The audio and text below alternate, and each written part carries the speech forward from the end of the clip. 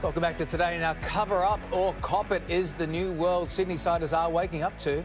From today, those indoors and on public transport not wearing masks will be fined $200. For more, we're joined by independent MP Zali Steggall and media commentator Rob McKnight. Zali, I'll go to you first, though. The New South Wales Premier was under enormous pressure to make masks mandatory. Is this going to help, and did she hold out too long? Look, I don't want to talk about the what could have been, but look, I think it is good that they are now mandatory for indoor venues, shopping, public transport. I'm a little bit ambivalent about the $200 on the spot fine because I think that doesn't solve the problem. People just need to either hand them out at venues if people don't have them.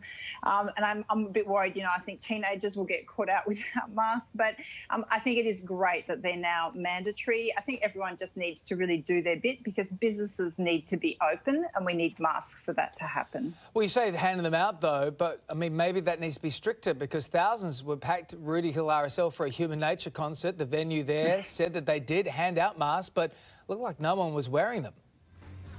Yeah, look, that's really disappointing seeing those images. And I have great concerns about the cricket. I have concerns about large venues like that because small businesses are doing it really tough and they're having to massively restrict their capacities. And it's all because of outbreaks. So, I mean, people, come on, just wear a mask. It's not the end of the world.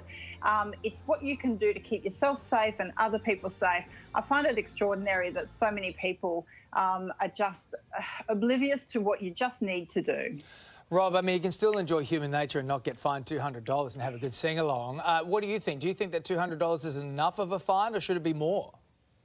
It should absolutely be more. I'm sorry, Zali, but mandatory masks need to be fine. People don't do the right thing. We've seen this time and time again with all the Karens in the world. And so we need to actually make sure that we force people to do the right thing. We saw that in Victoria when they were forced to do the right thing and they got those cases down. New South Wales needs to follow that. But what I would say, David, is we need to stop this rivalry. You would have seen on Twitter, every state having a go at each other about their policies. I think every leader has actually done the right thing. They've done the best that they can. But as a Queenslander now, I've moved up here. I've been here 2 years, so I'll never be a Queenslander.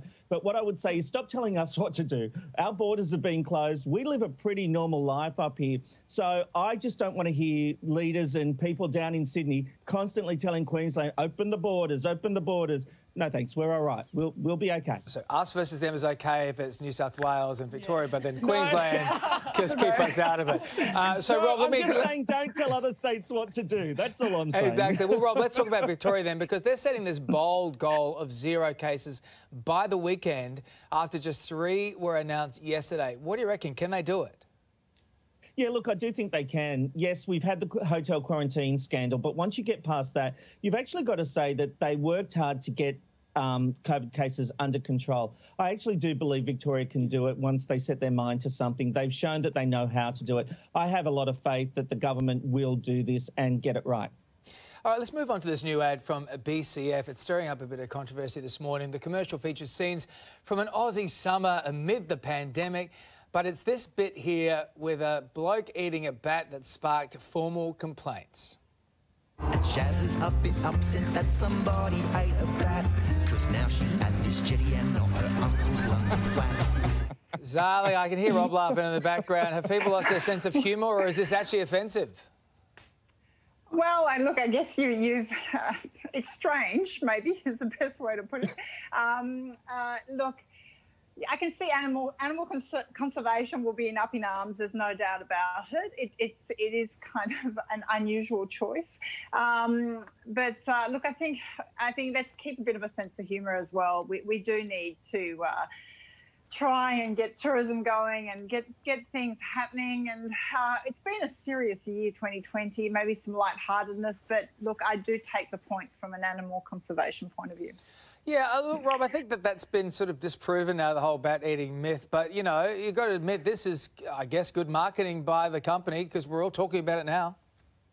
Absolutely, it's great marketing. This is what every advertiser tries to do, tries to get it on segments like this where we're talking about it.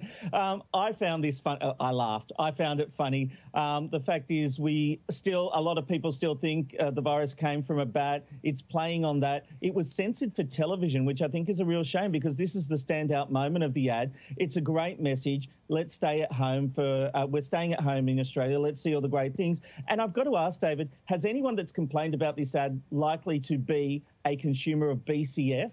You know, like, who are we talking to here? The people complaining about this ad, I don't think they're camping. I really don't. Or eating bats, hopefully. Look, finally, grease is no longer the word. It's got groove, obviously. It's got feeling. But is it also sexist, racist and homophobic? This is according to critics who never want it to be shown again. Zali, so this happened on the weekend in England. And this is what I think a lot of what happened was a lot of, like, young kids who are in high school came out and watched this movie probably for the first time and went, what is going on with the morals in this movie? Has it skipped that generation completely, or should it be banned? Oh, look, there are so many other bigger things to worry about that for me, look, it's entertaining. Yes, it's got some messages that are probably not entirely up to date anymore, but I think our youth are pretty discerning and they can pick that. They probably make fun of a movie like this.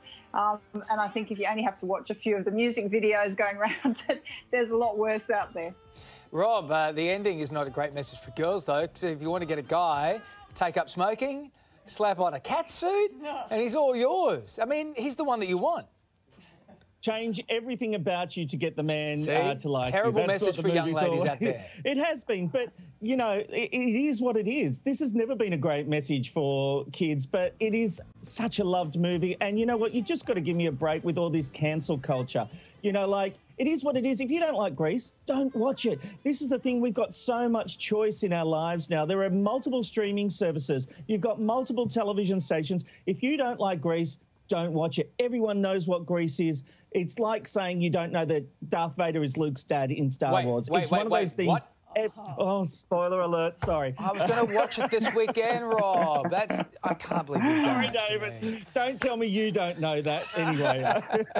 No, you got me there. Zali, I mean, did you think, you know, I don't know about showing my daughter Grease anymore. I look at it as an adult and I was obsessed with Grease, but I go, yeah, I'm not sure about some of the things in this, and I don't know if I want my daughter to change for a man. Yeah, well, look, I think most young girls these days wouldn't buy the message that's being sold in Grease. So I think, you know, the question is, would she want to watch it?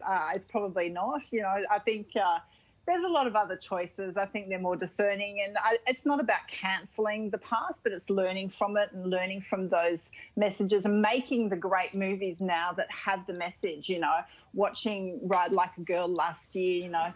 There's so many other stories out there that you can tell that are positive, that are the right message, that encourage and motivate young girls and young men to be more than just a smoking, leather jacket wearing. It's pretty iconic, though. And also, it gave us Grease 2, which is a joy. Zali and Rob, thank you both so much this morning. Great to have you both on the show. Take care and mask up out there, Zali.